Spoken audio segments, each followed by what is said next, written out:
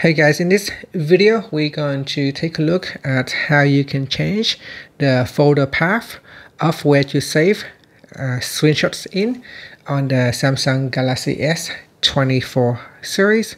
First, tap on the home button to return back to the home screen. From the home screen, swipe down at the top to open up quick settings. In here, tap on the settings icon. Then we scroll down and tap on advanced features. Next, scroll down and then tap on screenshot and screen recordings. Now in the screenshots section, tap on save screenshots in, and from here you'll be able to select a folder path. So at the top, tap on the internal storage to go back to the root folder. From here you can go down and select a different folder. So you can choose documents, and then in here you can create a new folder, say screenshots,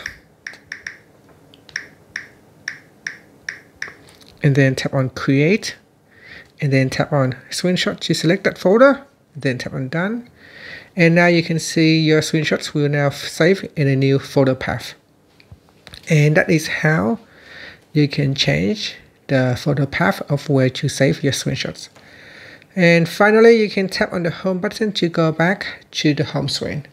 Thank you for watching this video. Please like and subscribe to my channel for more videos.